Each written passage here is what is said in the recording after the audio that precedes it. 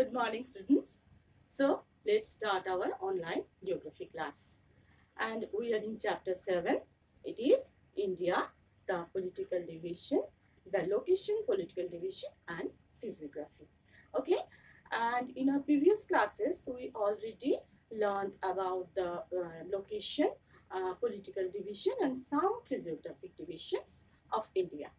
And I'm telling you again several times. I've told you that you have to consult the atlas. Whenever you read the chapter, you have to consult the atlas or the map which is provided in your book, in your textbook. Okay, atlas is the best, I think. Okay, and now today we will go through the other physiographic divisions of India. Before that, I'm telling you again the main physiographic divisions which we already learned. That India is divided into 6 physical divisions. The northern mountains, the northern plains, the peninsular plateau, the coastal plains, third desert, the islands, and you know that the northern mountains is subdivided into Himadri, Himachal and Sivali. Himadri or the greater Himalaya, Himachal or the lesser Himalaya, and Sivali or the outer Himalaya. And our northern plains is also subdivided into 3 parts. Indus plain, the Ganga plain and the Brahmaputra plain. And the peninsular plateau is also subdivided into 2 parts, the Deccan plateau and the Malwa plateau. Okay. Now, today we will learn about the coastal plains, third desert and the islands. So, now we will go back to the atlas. Okay. You have to consult we all have to consult the atlas and read the remaining parts of the physiographic divisions. Okay, so let's start. So it's our India, and we already learned about the location. It's our India, the states, etc. And then today we will learn about the coastal plains. Coastal plains are here. Okay, and showing you another map. Yes, it is. You can see here the coastal plains in deep green. Okay, these are coastal plains. There are coastal plains along the margins of the Deccan Plateau. You know that it is Deccan Plateau, this brown color Deccan Plateau, and the coastal plains along the margins of the Deccan Plateau. And the western coastal plain is relatively narrow. It is western coastal plain, and here it is eastern coastal plain. The western coastal plain is relatively narrow. You can see here it is broader, it is narrower. Except in Gujarat. In Gujarat, it is broad enough, isn't it? Western coastal plain is known as the Konkan coast in the north. Konkan coast in the north. Here this is the 2 states here are Maharashtra and Karnataka. And the southern part is called the Malabar coast. Southern part is called as the Malabar coast. There are many lagoons and backwater along the Kerala coast. Here it is Kerala coast. You can see here that it is Kerala. This is Kerala. And along the Kerala coast, there are many lagoons and backwaters. I'm explaining you what is lagoon. Lagoon is a water body separated from larger water body. Here is larger water body, Arabian Sea. Lagoons is small water bodies which is separated from this ocean. And there are several beautiful beaches on the Goa here, on the Goa, Kerala and Maharashtra. Maharashtra coast, Goa and Kerala. Here are many beautiful beaches, sea beaches, which are the tourist attractions too. And the eastern coastal plain. The eastern coastal plain is broader, you can see, broader than the western coastal plain and more continuous than the west coastal plain. Okay. The southern part is called as the Coromandel coast. You can see here. It is called as the Coromandel coast. There are large fertile deltas built by the rivers here. Which rivers are here? Yes, here is Mahanadi and Godavari. It is Krishna and Kaveri. There are large deltas, you can see. In every mouth of the rivers, there are deltas. The tidal forests, rich in mangrove trees, cover large areas of the Ganga Delta here, which lies in West Bengal. Okay, and known as the Sundarbans. It is known for its rich biodiversity. You know what is biodiversity means here? The different types of plants and animals we can see here. So that it is very famous for its biodiversity. And you know Chilika here, Lake Chilika. Chilika in South Odisha is India's largest brackish water lake. It is also rich in biodiversity.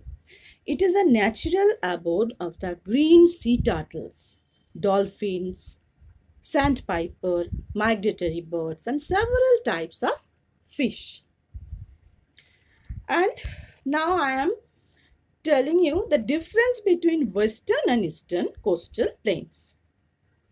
Firstly, western coastal plains are narrower and eastern coastal plains are broader. And there are more harbors as the coastline is indented. And there are less natural harbors as the coastline is continuous. And in western coastal plain, there is presence of backwaters. And here in eastern coastal plains, more lagoons are present here. And in western coastal plains, there are no deltaic plains. Here in eastern coastal plains, a number of deltaic plains are present. And fishing is an important occupation along with plantation farming in western coastal plain. Okay, and agriculture is an important occupation and crops such as rice, tobacco, sugarcane and jute are grown in eastern coastal plain. Major ports, that is Mumbai, Kandla, Kochi, Mangalore, etc. located in western coastal plain. And there are a few ports, few important ports are here, such as Chennai, Paradip and Visakhapatnam. Okay. So, the coastal plain is completed and now we are going to third desert. Third desert, here. In the state of Rajasthan, to the west of the Aravalli range. You can see here, the west of the Aravalli range. You can, yes, Aravalli range. Here is the third desert. This is a region of inland drainage. Inland drainage, actually there are many salt lakes of which among which the Sambar lake is the largest. Sambar is the largest salt lake in this region. Most of the rivers are actually it is called as inland drainage system remains here because as the most of the rivers or streams of this vast sandy regions either drain into saltwater lakes or disappear into the sand. So that it is called as inland, this region is of inland drainage system. Luni is the only large river in the third. Luni is the only large river in the third. Okay, you can see here. And now that is covered by rock surfaces and sand dunes. Dunes are like, hills of sands, small hills of sands. Dunes are vast tracts of, the dunes are always moving. They always moving with the wind. As the wind flows, the dunes always keep they are moving. And moving sand with different shapes and sizes. Okay. And now I am telling you about the islands. Islands, you can see here. There are a number of small and large islands, some of which are of volcanic origin and some of are coral origin. Lakshadweep Island, here in Arabian Sea. Lakshadweep Islands lying in the Arabian Sea are a group of coral islands. There are 36 islands in all. Actually, coral polyps are short-lived microscopic organisms which live in colonies. And the coral, secretion of these organisms forms and their skeletons forms the reefs, coral reefs. And some of this, they're located, actually this island is Lakshadweep, located off the coast of Kerala. You can see here of the coast of Kerala.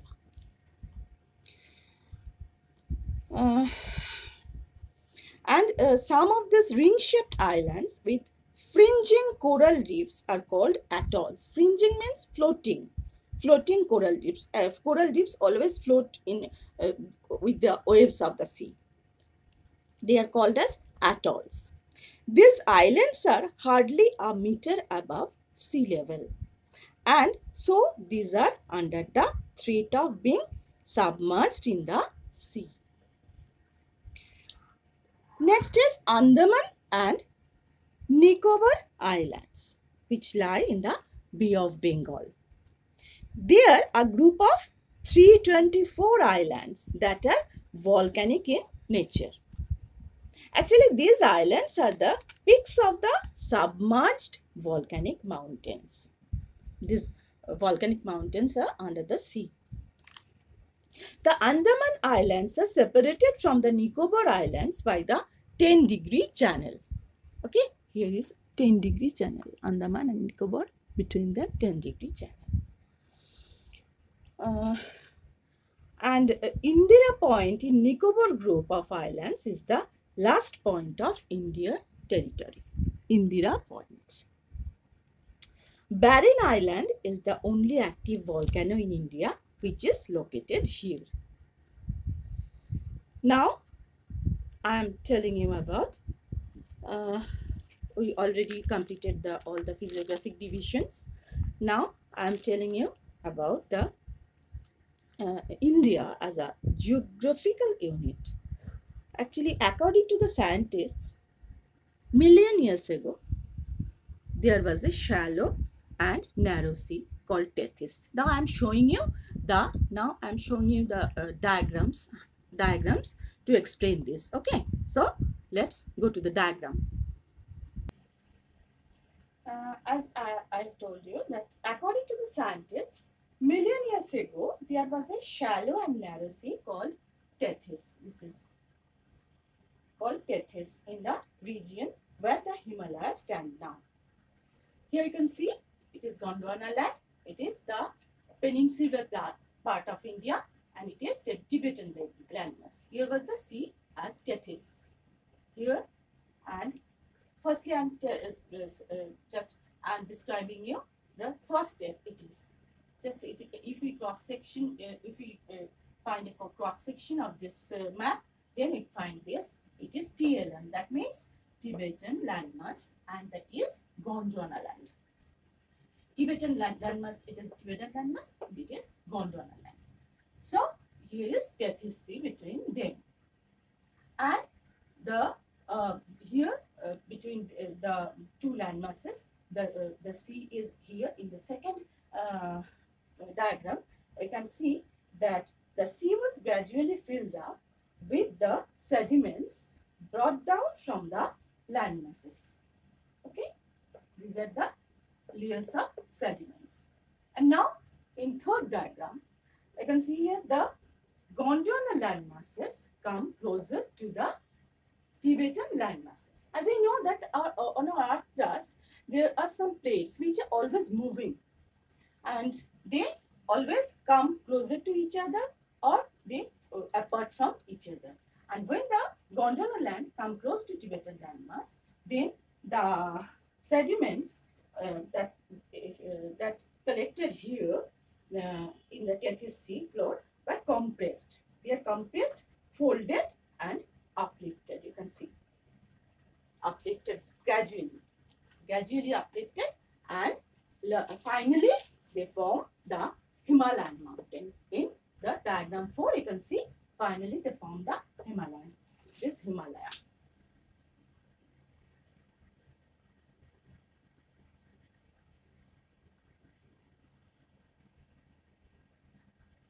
Okay. So in this way, the Himalaya, the young fold mountain, came into form, and actually in this way it uplifted. And the denudation of the Himalayan range and peninsular India and further deposition of sediments by the rivers resulted. You can see here in this diagram how it is Gondwana land and Tibetan landmass. Here Himalayan range is always already formed.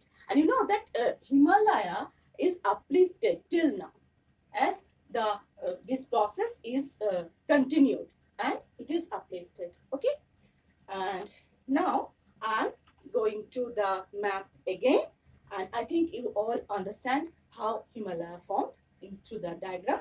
And now I am going to the map again and continue. Okay.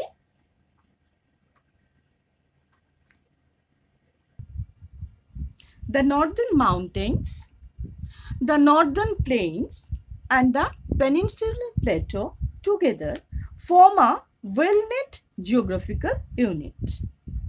Now I am telling you about the importance of different physical parts. The northern mountains have formed a physical barrier against foreign invaders in the past. As it is a high mountain, it acts as a barrier which prevent the foreign invaders in the past. And these mountains are responsible for the heavy monsoon rainfall over the subcontinent, because rain-bearing winds are forced to ascend. Rain-bearing winds from this sea, Arabian Sea, which forced to actually it is forced to ascend up the slope, and heavy rain follow. As these mountains are high in altitude, there are glaciers. Glaciers means the river of snow, you can tell.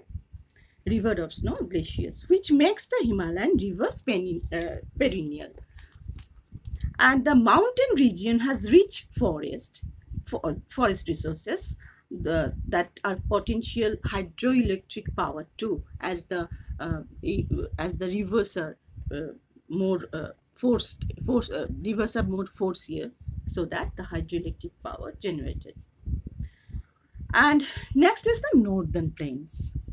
Northern plains are fertile alluvial soils and abundant water supply from various rivers. This region produces all the food grains needed by the people of India, and the excess are imported to foreign countries. You know, Indo-Gangetic plain is called as the food bowl of India. Indo-Gangetic plain is called as the food bowl of India.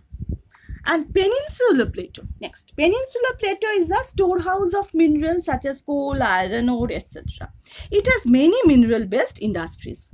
This region produces rain-fed crops too, like millets, pulses, and oilseeds. The plateau is known for its cotton and sugarcane cultivation. And next is coastal plains. Coastal plains are rich agricultural regions producing a variety of crops, and major ports and harbors which are located in this region which facilitate sea trade.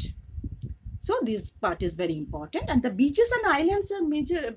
It's the major tourist attraction. Okay, and you know, each major physical region is important in its own way in contributing to the welfare of the people.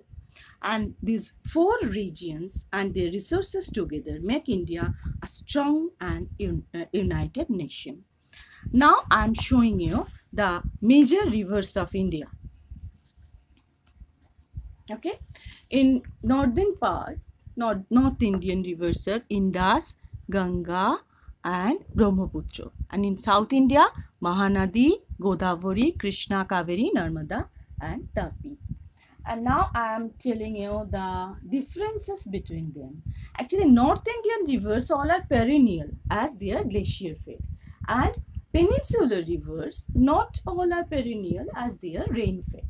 So, North Indian rivers are glacier fed and peninsular rivers are rain fed. And North Indian rivers are capable of irrigation and navigation throughout the year, and peninsular rivers, not all rivers are navigable. Irrigation canals are present only near the deltas. And North Indian rivers generate large amount of hydel power. Peninsular rivers are not always capable of producing power. And next point is, towns and cities on the banks of many of these rivers are major pilgrim centers such as Haridwar, Prayag, and Varanasi. But in peninsular rivers, such pilgrim centers are absent.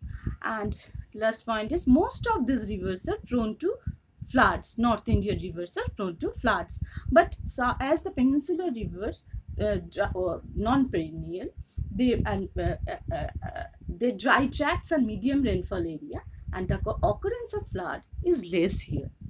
So this was the chapter, and I think you all learn the chapter with the map.